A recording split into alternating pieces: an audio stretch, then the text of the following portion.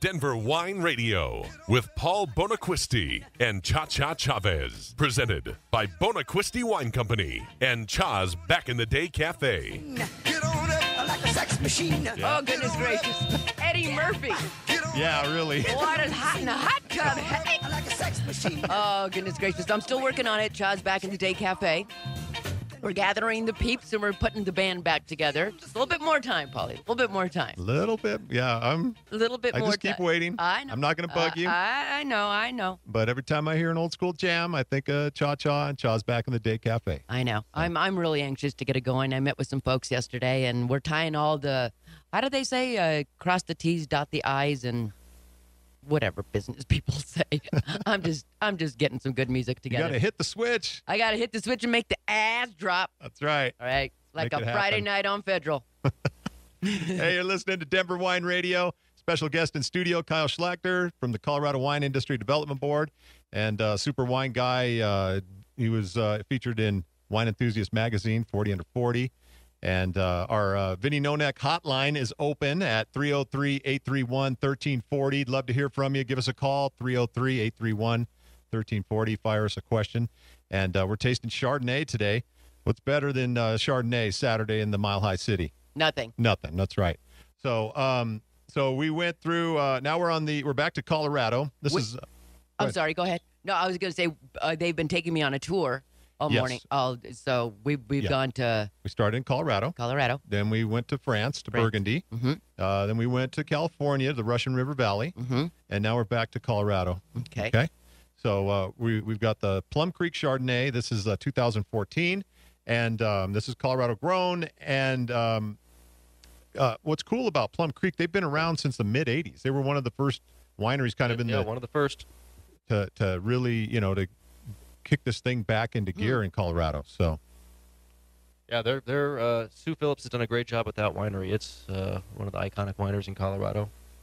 yeah, and they've got, and so they had I remember at one point they had a Chardonnay vineyard that they had planted back in the day, and it was 20-something years old. Yeah, they had vineyards in the West Elks over by Paonia and vineyards in Palisade. Yeah. I believe they sold the vineyard in Paonia recently, and this wine is actually a blend of grapes from both those vineyards, from over in Delta County and then from Mesa County. It's Nice. very, very pungent. This one is kind of strong in the sense of it real fruit. I can Yeah. really So taste this the one, fruit. yeah, this one punches me right away. More, but a Exactly. lot of tropical fruit. A lot. So Yeah. in a good way. Mhm. So a lot of pineapple. Mm-hmm. Oh, lots of pineapple. Oh, yeah. That tastes really good. It just hits you. It's just like, double up, Some good bright fruit, nice acidity. It makes your mouth water when you Yeah, taste it. It's there. absolutely. Absolutely. Maybe some, I don't know, I was going to say watermelon, but I don't think it's watermelon. Some kind of like, it's Kind of cantaloupe, maybe. Yeah. Yeah. Yeah. Very fruity. What's cool about it is that big smell I got up front and that you got. But then when it hit my palate, still nice, light, fruity. Exactly. And like you said, Kyle, a lot of, real good bright acidity and, man, real nice clean finish. Mm-hmm. No, you can tell it's got some good little notes from the oak there, but it's not overly oaky. It's really well balanced. This is a nice wine. Yeah, very nice. Very nice one. Yeah, in 2014. So, Very nice. here we are in 2018. So I'm not sure about the bottling dates on this, but let's just say it was bottled a year after harvest, approximately. Probably something like that. Yeah, something like that. So it's been 2.5 years in the bottle, maybe coming up on 3 years. Very good. So still holding really nicely, and Oh yeah, that this wine will drink for several years more. Mhm. yeah. That's So that's why I get that question a lot at the winery. People ask me, how long are wines supposed to last? And but in general terms, I always say wines are meant to drink in the first 5 years. Okay. So you know how long the average wine lasts from the liquor store to someone's house? About 20 minutes. Drive home, open it up for dinner. And that's it. That's it. that's it. Yeah, most wines are bought at the liquor store and opened up that night.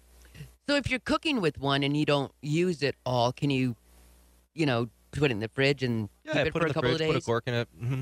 There's little things they sell. You can put argon and pump air out of it. But just a couple of days. You can't leave it in there for just a couple of days. months at a time. Most wines. Depends on the wine. There are certain wines like Madeira. Port could probably last a little bit longer there. Yeah, those. They last a long time. Okay. All right. Yeah. So wines. 2 to 3 days is general. I always say throw it in the fridge. You can probably stretch it out a week. Okay. Okay. But why do you want to wait? Why do you want to let wine stay in the fridge What is for a this week? leftover wine you speak of? Hey, so we're gonna go to the Vinny Nonek hotline and talk to Ray Ray. What's up? What's up, Paul? And you guys, how's it going? Cha-cha. Going really good, Ray Ray. How you doing today? Great. In Chicago, doing a show tonight, wrestling show. Match going on tonight, big one in Chicago. We'll have to hook it up sometime with you guys. If you guys get a winery thing going in Denver, I'll show up over there for you guys and check out you guys and enjoy the crowd and the people, man. Heck yeah. We got to do, and then bring the wine and bring the people, and everywhere. And Mexico's listening to you live right now, and the people in my California are listening to you guys live. Right on. Well, we appreciate that. Hey, what's your wrestling name? Is it Ray Ray? Ray Ray Mysterio, 619, San Diego. Right on, dude.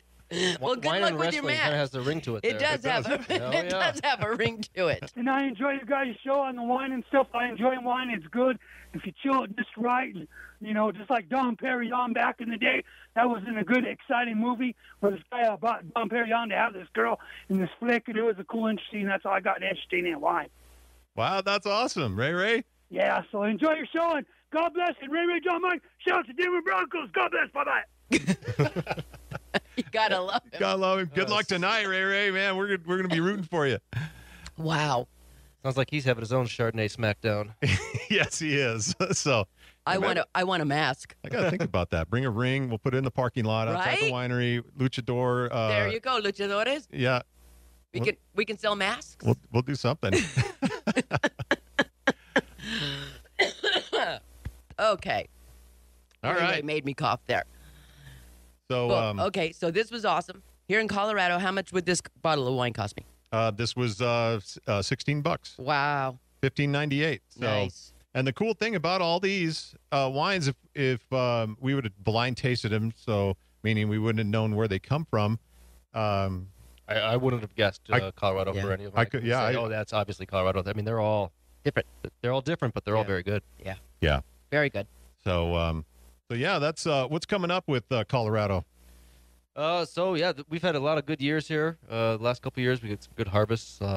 People are making some really great wine, and one of the things that the Colorado Wine Board does is put on the Colorado Governor's Cup. It's a competition. We invite all the wineries in the state to submit their wine. We bring in judges from around the country. Oh, nice. Come and taste the wines. They taste them all blind. They don't know what they're tasting, and they say this is a gold medal, this is a silver medal, bronze medal, and we go through that. It's a 2-day event, and we whittle down the winners to the top 12 wines in the state, and we do a great tasting that people can buy tickets to and come and taste those Right on. wines. Have you participated in this, Paul? I have participated. Right yes, on. I enter some wines every year, and it's usually I think the call for wines comes up pretty soon, like here at the beginning of the summer, late spring, and Usually this year we're pushing it back a little bit. The judging's in September, so we'll have wines coming in August. Because when you go into the winery, you've got all these, like, they're not medals, but these plaques of best this, best this, best this. You know? I got a bunch of medals up there. I got a lot of so- award-winning wine. Yeah, so so I enter my wines just, like a lot of the wineries do, and then the judges, they award bronze, silver, and gold,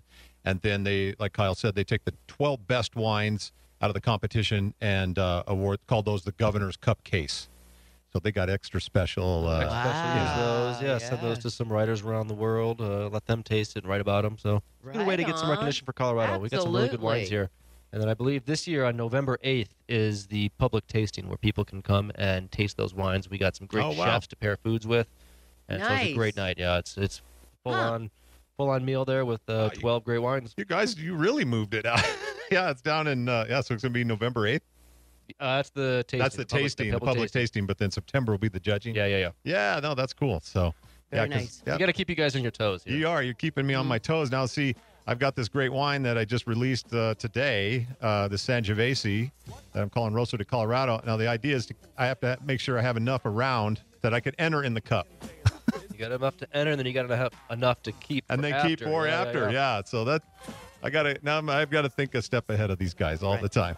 So you got to go back and start smashing some grapes. I do. Got to do something. Lucy style. All right. Kyle brought in a really cool wine from Italy, 2007. And it's, it fits in. It's Chardonnay. So. Yeah, but the little gadget that he has. He's using a funky. It's not like a cork. Not a corkscrew. I mean, Paul cheated half of his wines had a screw cap on. Okay, well, you're going to explain that after the break. This thing is called an asso. Okay, an asso. An asso. Not an asshole, an asso. Okay. It's a different way to. Depends who says it, okay? Depends who says it in what part of the country. Okay, go ahead. It's mostly used for older corks. Because have you ever tried to open a wine bottle and the cork just crumbles? That's the worst. That's the worst. So save that thought. All right, because when we come back, you're going to finish the story and tell us about the Osso or the Oso. Okay? All right, this is Denver Wine Radio on Mile High Sports.